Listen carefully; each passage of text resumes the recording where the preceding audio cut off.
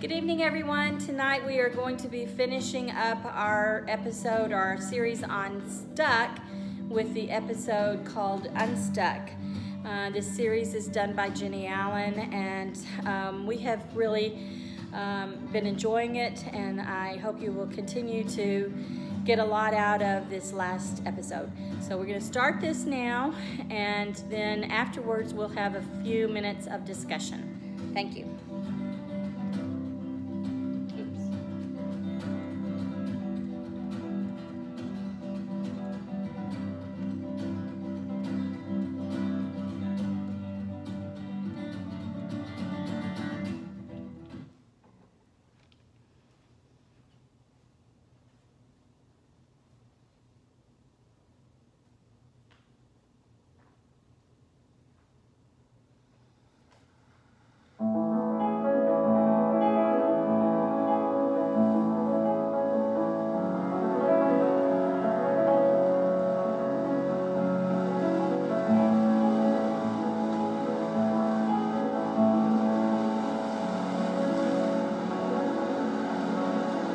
My hope, the only thing I have to give you is God, and that heaven is coming. I don't have hope outside of that.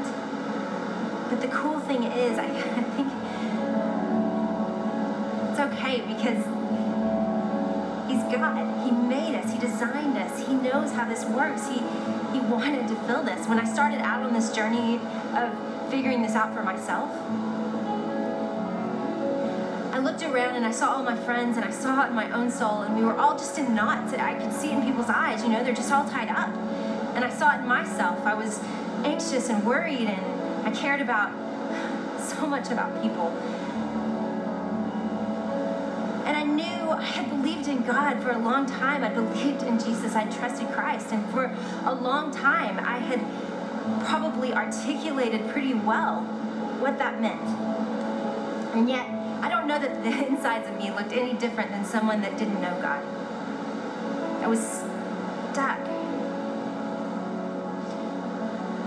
And so I go to God on this exploration and say, okay, what am I doing wrong? What am I missing? And I realized that the things that I had believed about Him, maybe I didn't believe Him that deeply. See, I wasn't trusting Him. I was afraid. I was worried. I was trying to control my life. So when I'd read verses where Paul describes that we are crucified with Christ, he says, those of you that believe in Jesus, you died with Him. You laid out your life with Him. I wasn't willing to do that. It was too costly. And he goes on to say in Romans, but whoever has died, he's been set free. He's been set free. I want to be set free. I know that all of us want to be set free. That is the desire. But are we willing to hand God everything? Say, here's our life. Take everything in it. Take my hopes, take my dreams, take my expectations, take my rights. God, have all of it.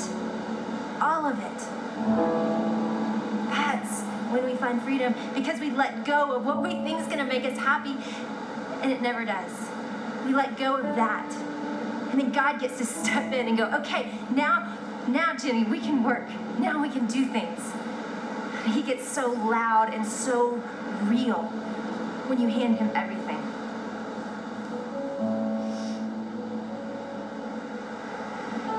I love the ocean.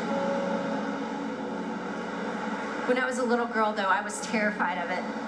I walked up to it, and I thought, it must go on forever. I remember thinking, there can't be land out there, or I would see it.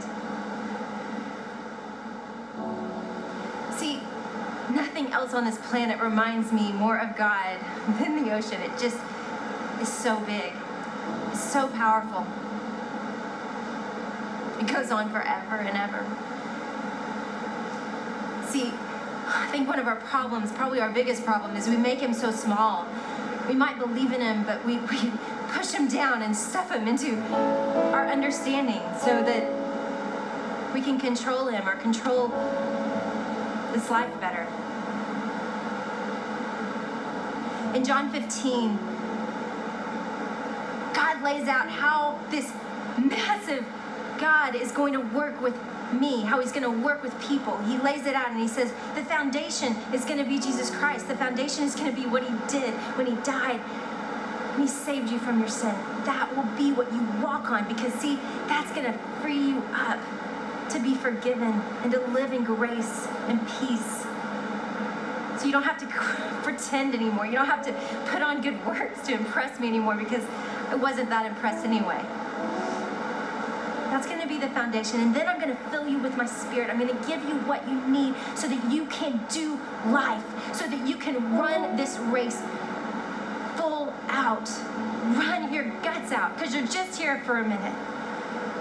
And you're who I have. See, I'm going to, through you, produce fruit. I'm going to produce this stuff, and it's going to display my glory on this planet. That's our role, that we get to know God, be filled with him, and display him to this planet. It's so, so exciting. It is so what we were made for. Most of my life, I feel like all I did was think about myself.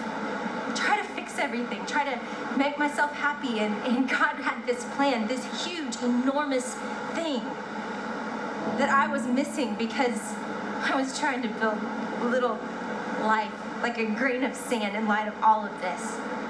What a waste. In Ephesians, he talks about, Paul again says, to know Christ, to know what he did for you, that he forgave you, that he died that death for you. To know Christ, the love that he has for you. How deep and wide and high and long that it is. To know that love is to be filled with the fullness of God. All those empty spaces, all those broken spaces, all that hurt that we have inside of us. See, knowing him gets filled up. To be filled with the fullness of God.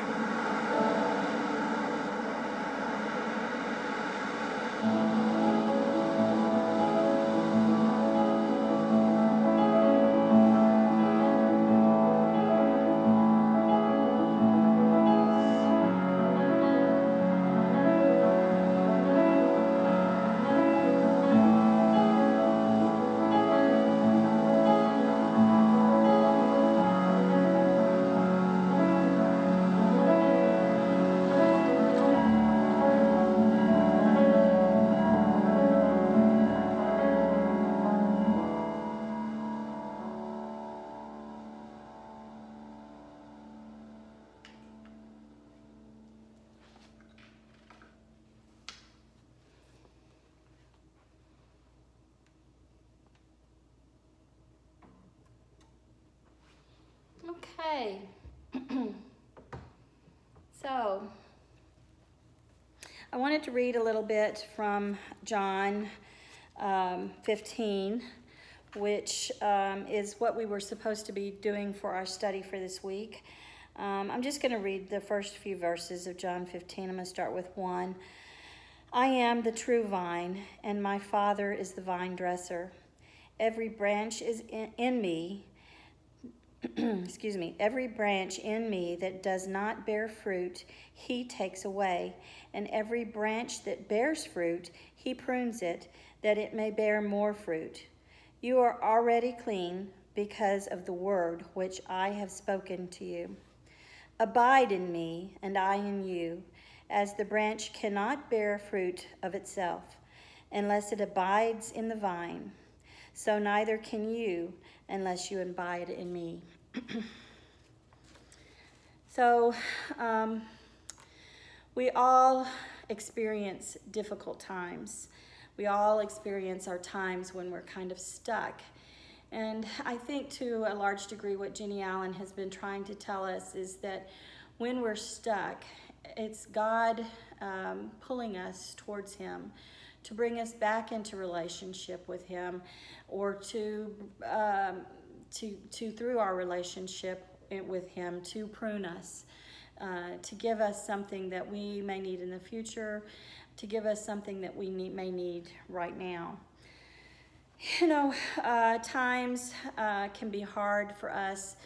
It can be where we experience death, whether we're facing our own death or whether we're facing the death of someone we love. We can be going through financial difficulties. We could be going through problems with family and children, trouble at work or school, difficulty with friends and sickness, all kinds of difficult, troubling, hard times. But we're fortunate because through Christ we have a hope that others might not have. But also through Christ and through God, we have a relationship, and we have the Holy Spirit, a helper, someone to help us get through those difficult times. So we're very fortunate in that degree. God has blessed me with such a wonderful family. I have been blessed with parents who love one another and brothers and sisters that care for each other. I have a wonderful husband and good children. And the thing that I wanted to say about that, though, is that I had a really great relationship with my mother. In fact, my brothers and sisters would say I was her favorite. I think that as we've grown older, we've come to realize that not necessarily a favorite, but my mother loved us each and all equally, but differently. And for me, she had high expectations. She expected a lot out of me. She expected me to work hard. She really had high expectations. And one day, I was complaining about that. And I was saying, why are you so hard on me? Why do you expect so much out of me? Why do I have to make better grades than everyone else? Why do I have to work harder than everyone else? Why do you expect so much out of me? And she stopped and she looked at me and she said, would you like me to treat you like I treat your brother and sisters? And I sat there and I thought, no. Because in actuality, the hard work that I was doing was paying me off, and big times. I was making better grades. I was reaping benefits from working hard that maybe they weren't. I don't know. I don't know what they were getting out of the things that they were doing in life. But I will tell you that I've had a very good life. I had a very good relationship with my mother, and I wouldn't trade any of it for the world. So sometimes through the hard stuff, we get blessings. Sometimes through the hard stuff, we gain wisdom, we gain endurance, we gain strength, we gain freedom, and we gain a relationship with God that is stronger and better because of it. So I guess we have to be thankful in all things, as the Bible tells us, and always to look to God. I wanted to share with you another verse. Shoot, I didn't mark it very good. Oh, here it is. All right, this is Galatians 5:13. For you are called to freedom, brethren. For you are called to freedom, brethren, only do not turn your freedom into opportunity for the flesh, but through love serve one another. For the whole law is fulfilled in one word, in the statement, you shall love your neighbor as yourself. And I think that that is what God is trying over and over and over again to teach us, is that if we love one another as ourselves, if we care for each other as he wants us to do, we are going to find strength and freedom that only comes through him. And so with that, I'll close tonight's lesson and we'll see you tonight. Thanks. Bye.